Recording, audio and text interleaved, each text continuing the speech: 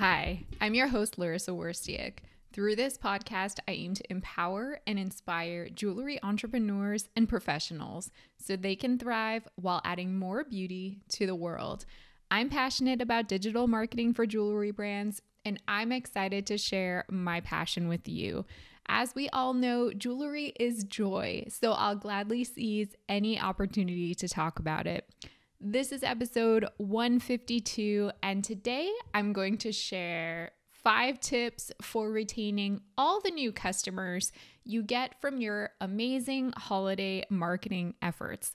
The holiday season is really an excellent time to focus on customer acquisition efforts because consumers are in a mindset to shop, and they're often looking for unique gift ideas from brands they may not have known before.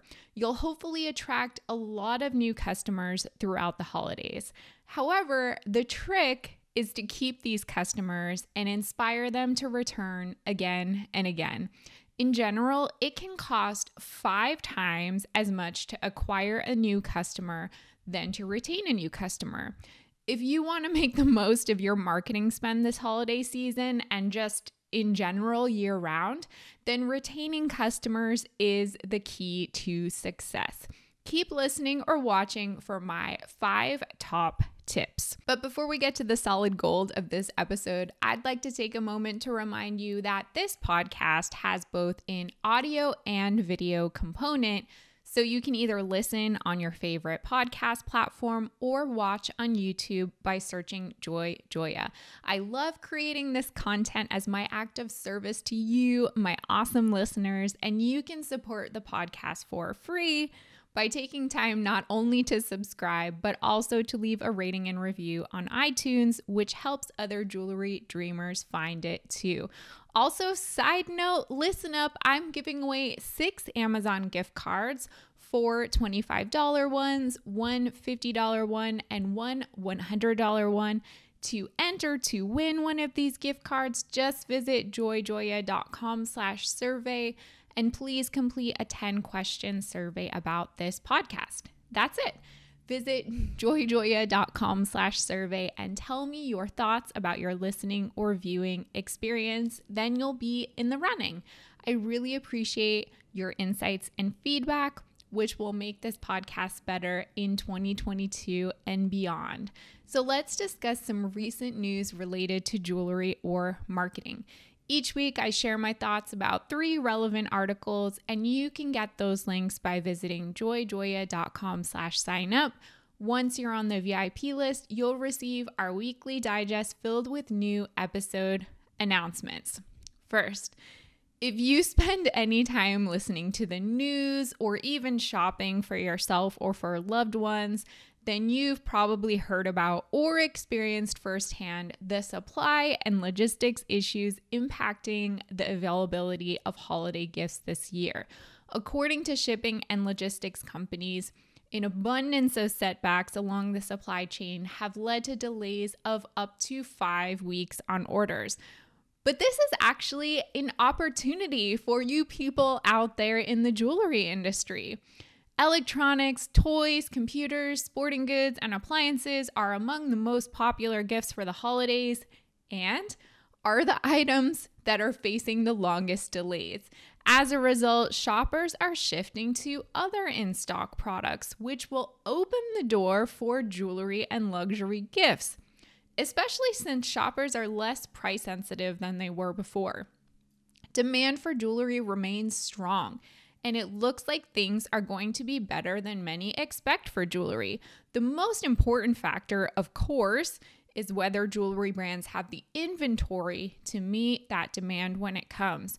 Jewelry has an advantage over other gifts like toys, electronics, etc. because smaller, high-value items travel by air freight rather than by sea, and a large portion of jewelry, hopefully your jewelry, comes from US-based manufacturers, making it easy to get to your customers for the holidays.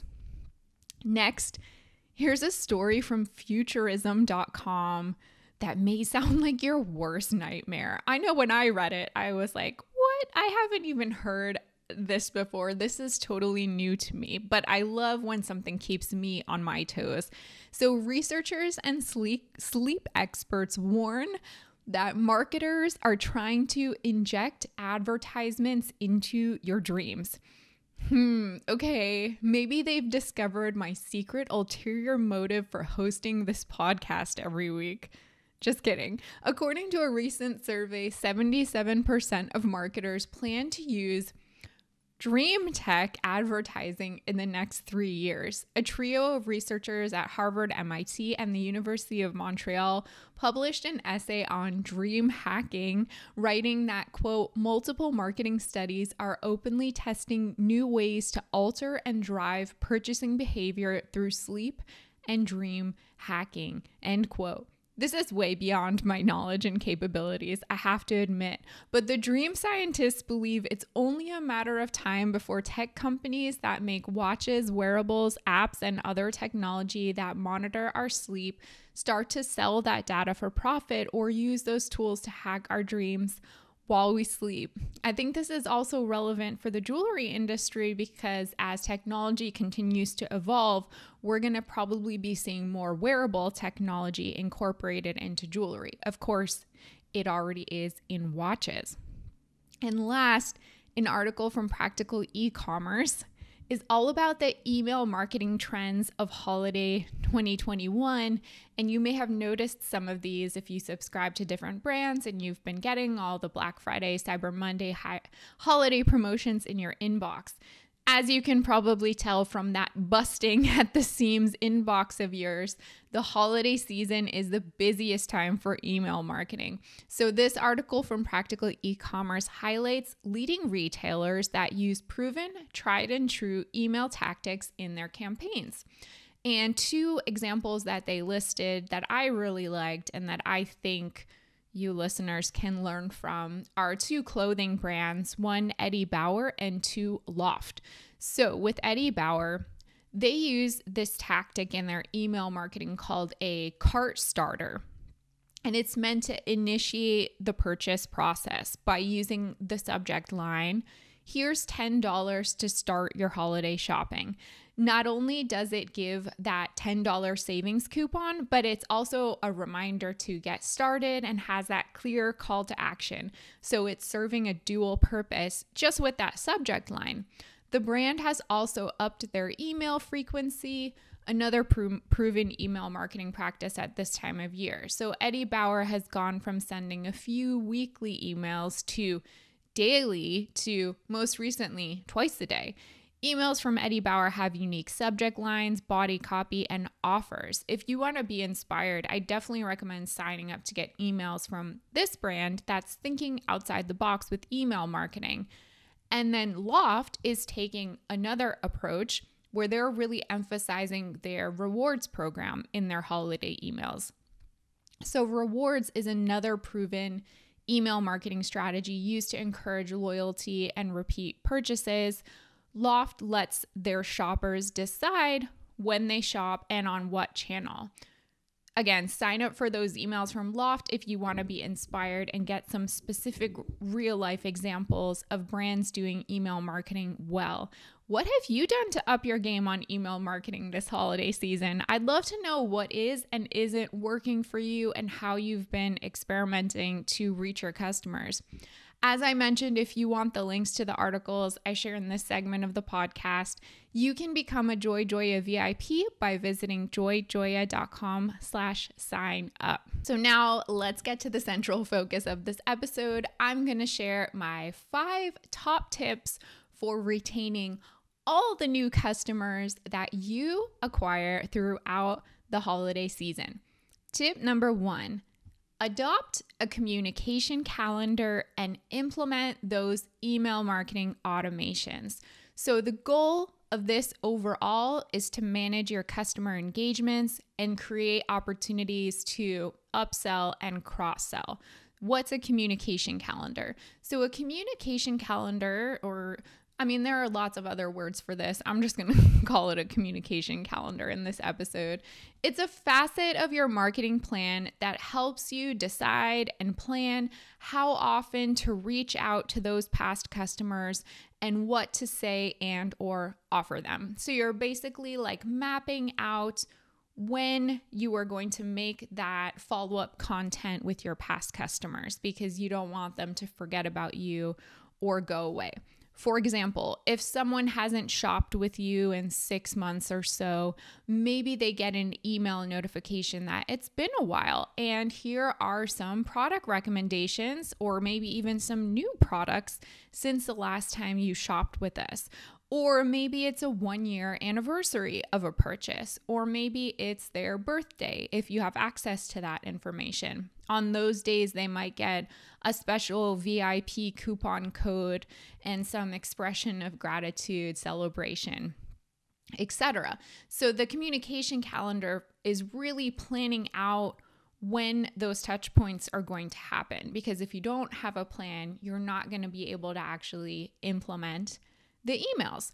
So from there, once you kind of know when and how and what you want to do to reach out to those past customers, you can then go into your email marketing strategy and implement the email marketing automations that get triggered whenever your chosen event occurs, like that birthday, like that 6 months, like that 1 year. This will make it really easy for you to launch promotional offers and offer proactive customer service features that remove roadblocks to purchase. I think that brands keeping a communication calendar usually find it really easy to engage with customers because, again, they've planned it out, they've thought about it, and they don't let time go by without maintaining that regular contact with customers. Number 2, a customer loyalty and or VIP program. So 58.7% of internet users believe earning rewards and loyalty points is one of the most valued aspects of the shopping experience, according to data from eMarketer. Are you offering that as part of your customer experience online or even in store or both? Having a customer loyalty and or VIP program in place can really motivate your customers to continue buying from you instead of a competitor. Even better, according to research from Annex Cloud, consumers spend 67% more if they are part of a company's loyalty program. And it's because of those incentives. They're motivated to kind of keep up with their points or get those rewards or discounts, whatever it may be, part of your loyalty program. Now, when it comes to this, there's really no one-size-fits-all formula for an effective rewards program page, but at the end of the day, it should excite potential members by creating a feeling of exclusivity. It should clearly explain the benefits of joining the program, and it should really answer questions in customers' minds before they sign up or even as they're going through the program. So some of the most common models for customer loyalty programs include a points-based system, a tier-based program. So one really well-known example of that one is Sephora's Beauty Insider. If you shop with Sephora, you're probably aware that based on the number of points you have or the amount of money that you spend, you get into certain VIP categories. And then at different times of year when they have their discounts, the people that are higher up in those tiers get a better discount. So there are more perks associated with that. And then lastly, a paid VIP loyalty program. So this would involve a one-time or annual fee that lets customers bypass common purchase barriers that can be beneficial for them. The most obvious example that everyone knows about is Amazon Prime. So you pay that annual membership fee and then you get the Prime shipping and all of those other benefits that come with being a Prime member. Number 3, refer a friend program. So this is kind of an offshoot of a customer loyalty program, like a more specific version of it, but I think it deserves its own mention because it can be its own program in itself if you're really investing in it. According to Nielsen, 92% of consumers trust recommendations from friends and family. No surprise there. Happy customers refer others to your business, and hey, they really should be rewarded for their efforts. This strategy has the potential to continue building on itself for as long as the referral program is in place. For one of these types of programs to be successful, the terms really need to be easy to understand and clearly communicated, and the awards need to be easy to redeem. Be really straightforward when you outline your policy and indicate who's eligible to receive the bonus, how the referral is to be made, and how the referral bonus will be received. To use this Refer a Friend program as a tactic to boost customer retention, it should really motivate the customer to come back for more and, of course, refer even more friends over time. Number 4, personalized outreach.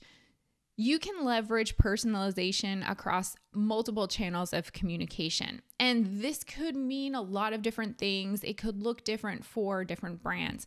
If you're a really small brand or you're just starting growth, it will be easier for you to actually personally reach out to your past customers, whether that's by email, whether that's sending them a handwritten note, whether that's DMing them. However, that's pretty tough to scale as you grow. And in that case, you would use technology, different tools available to still bring personalization into the customer experience. So for example, also side note, you can learn more about the topic of personalization, which is a pretty big one, by going and listening to episode 114 of this podcast, which is all about personalization. But let me just give you a brief overview. So when it comes to email marketing, you can create personalized headlines, subject lines, and copy based on the information you do have about customers in your database. And this form of personalization can yield higher open rates and click-through rates. You can, as I mentioned before, sending a handwritten note. I know that can be really difficult to scale because no one wants to sit around writing notes all the time. I know that firsthand because I just wrote a whole bunch of holiday cards and my hand hurts from writing. So I have lived this nightmare. Just kidding, it's not a nightmare. But you can listen to episode 135 with my guest David, who is the founder and CEO of Handwritten, which is a card that automates that handwritten note process. So there are alternatives to, sitting there and personally writing notes to people. You can also send product recommendation emails. So based on past purchases that someone has made, you can recommend them products from a new collection or other things they would like. Personalization can also come into your social media. So if it's not you, having a dedicated person on your team who's really treating social media as a customer care channel, who's responding in a personal way to all comments and DMs, and really helping people who follow you feel like they're part of a community. Number 5, blogging or content creation and distribution that goes beyond social media. So if you have a blog, regularly posting content on that blog, or if you have a YouTube channel or a podcast or some kind of other outlet for creative content, whatever that is. And I'm not just talking about Instagram, Facebook, and Pinterest. But posting content on these channels can be a really powerful tactic to boost customer satisfaction and help you forge long-term relationships with your customers. It shows that you are interested in really providing value just beyond your product or service. It keeps your customers informed. It can keep them entertained. It can keep them engaged. It can make the interaction with the brand really fun and fresh. And a blog is also a great place to repost all your customer testimonials and success stories. So that can help your customers feel really involved in the brand and feel like they're part of the whole experience. Those are my 5 tips for customer retention after the holidays. What did you think? You can always email me, Larissa, that's LARYSSA at joyjoya.com. If you loved this podcast, please share it with a friend who'd appreciate it. And don't forget to subscribe as well as leave a review on iTunes. To purchase a signed copy of my book, Jewelry Marketing Joy, visit joyjoya.com/book for all the information.